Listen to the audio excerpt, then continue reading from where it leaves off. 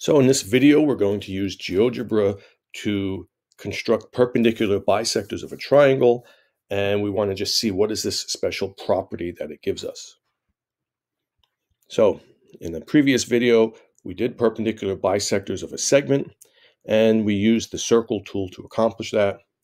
So I would have clicked, say if we took X, Y, I would click X first, then Y, then I would click Y first, then X, and I would take my point tool and find the intersection of these two circles.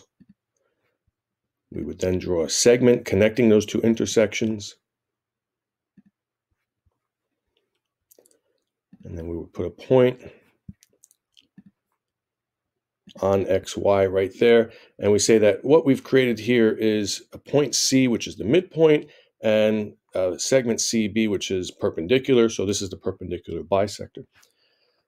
But you can see how busy the drawing's getting after just doing one side. I have to do two more sides. There's going to be a lot of circles, a lot of segments. So we're going to use the shortcut. We discussed how perpendicular bisectors were constructed in the previous video, but now that we know how they're constructed, we're going to use the shortcut. Let me hit undo and get all of this out of my screen. If we go to our segment or line tool, there's two different sets of line tools. The second one here has an option for perpendicular bisector. And we say, well, if I choose that and I click on the line, it gave me the perpendicular bisector. If I choose the next side, it did it again, and the third side again. So this is much cleaner for our drawings. We don't have all these circles all around, but understand that in the background, GeoGebra is doing all of that work with the circles and finding where to draw the perpendicular bisectors. Now we're using a shortcut because we're moving on to more advanced topics. We're going to choose the intersect button and put our intersection of these three lines. And that is something that we want to make note of. All three perpendicular bisectors meet in the same point A of the in this drawing, in this construction. And this point has a special name. It is a point called the Circumcenter, and it has a special property to it as well.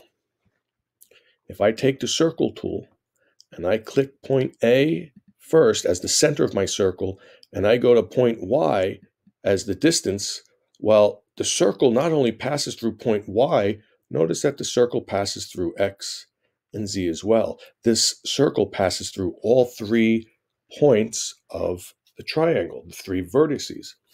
And we can now play around with this and say, let's move something around here. If I move one of the triangle points around, we see that now my intersection point is in the exterior region of the triangle. I see that I could make it land on the triangle. And I'm going to ask you, what type of triangle do you think this is, where the circumcenter lands on the triangle? Or if I keep moving it, it goes inside of the triangle. So you should be able to explore with this and figure out, when does it land on the triangle, when is in the interior of the triangle, when is in the exterior of the triangle. So the circumcenter is the center of our circle that creates a circle that passes through all 3 points. That means that point A is equidistant from X, Y, and Z, because the radius of XA is the same radius XZ, and it's the same radius XY. And we say, well, why is this so important to identify this?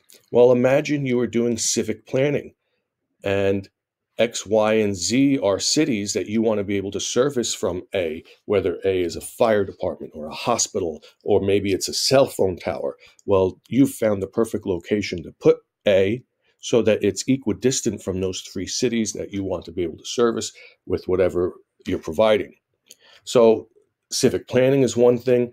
There could be other applications, but wherever you need to find a center that is equidistant from 3 points of interest, then we would use the perpendicular bisectors of the triangle, find the circumcenter, and then we've got the location that is equidistant from the vertices.